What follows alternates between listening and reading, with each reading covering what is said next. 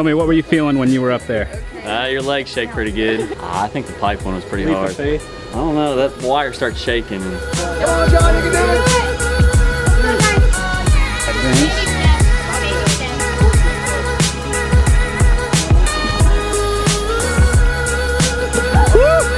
You got it, Travis! Yeah! High swing it in, giant swings the way to work. Double swing, two people swing at the same time.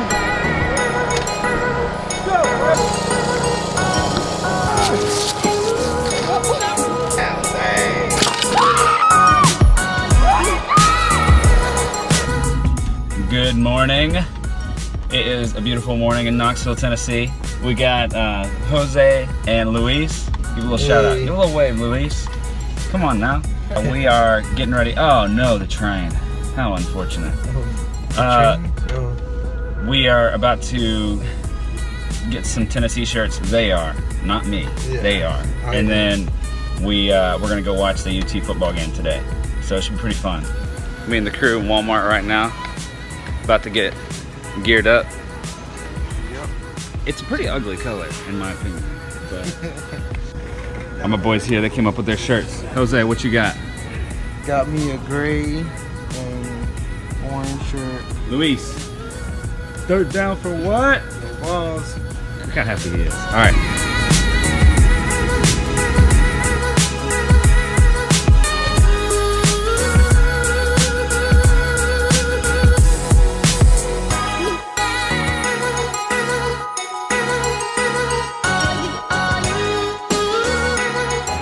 Alright, so my boys here. You wear my hat? I did wear your hat.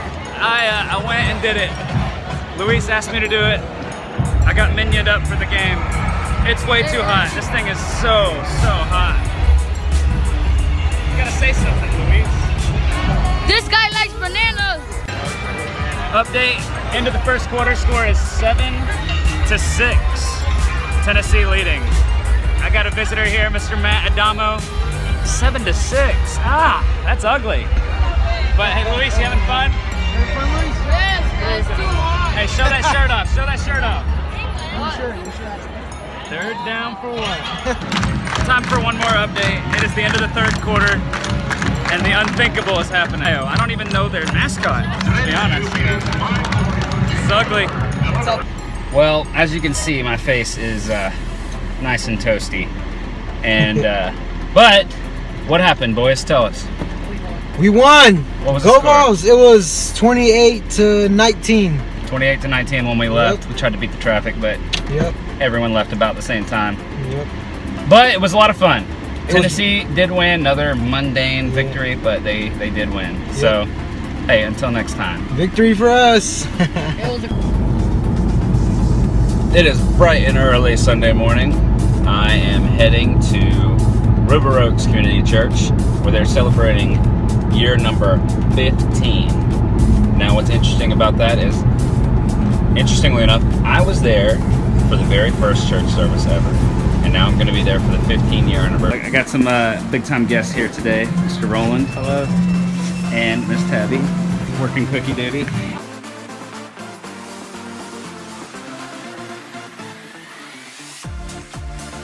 All right, let me teach you guys a little something. All right, as an expert here in the art of cooking hot dogs, as a proud owner of a wiener dog, wieners are my life. Right here, if you look down here, go ahead, show them these hot dogs. No worries. We're cooking somewhere in the neighborhood of 800 hot dogs today, right? 800. And important is here, let's zoom that sucker out. Like this. Oh, much better. All right. The important thing to remember when you're cooking hot dogs in bulk like this is, one, don't forget to roll. So right here, let's show my roll technique. Flat end of the spatula as we roll. Wow. Look at this roll. Wow. Look at this. Listen, I've never seen rolling like that in my life. Hey, follow me over here. It's my second command station. All right, we're gonna do our roll technique. A lot of these are ready to go. We're about to clean this whole grill out because we are ready to start a new one. All right. Those are just a few basic tips. There's a lot more I could teach you. I don't have enough time right now, but all I'm saying is that if you ever need to cook 800 hot dogs, I'm your man.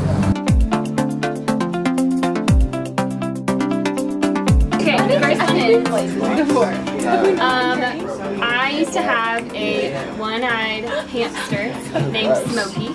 Second one is I am mostly Swedish. The third one is I fell asleep in an Adam Jackson concert when I was 8 years old.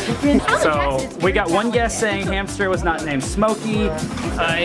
He sounds like it should be some sort of like pirate name or something. He's got one name. But Captain Jack. Captain Jack, I like that. I'm not going to be his best friend. Okay. What do you think it is, Josh? That one-eyed hamster. One-eyed hamster. I think that the specificity of the other two, or the specificity, sorry, of the other two, they lead me to believe that the one-eyed hamster is a false statement, also known as a fib. And survey says, bet. Survey says it was a one-eyed gerbil. Oh! Pot calling you pot. Billy the pot calling it that.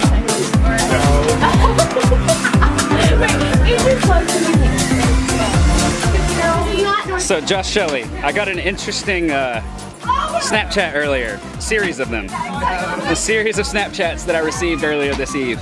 And it was something about name brand products versus off-brand products. And I'd like to hear a little bit more about that. Well, basically, I was just saying that there are some things that you can get away with buying a store brand, and then there are some things that you cannot get away with buying a store brand. For example, ketchup. Store brand ketchup is trash. You gotta go with Heinz, you gotta go with Heinz. But I don't know, Steven, can you expound upon that? We're talking about name brand products versus off-brand products. Well, like I was discussing earlier today at Gus's Fried Chicken, there are only a few things that you must get name brand, and that's sodas. Don't get RC, don't get whatever value Kroger brand soda. Always Dr. Pepper, never Mr. Pibb. Here we are. Scoop. We're about to have a handstand competition. We're 1-1. Scoop, stop. But last time there's an asterisk because I just worked out at Vital Signs Wellness. As you can see right above me, Vital Signs Wellness. All right, so now we're gonna go round 3, winner takes all. I don't even know why I got down here. You ready? You ready? This is cold turkey. So here we go. You ready? Yeah. On the count of 3.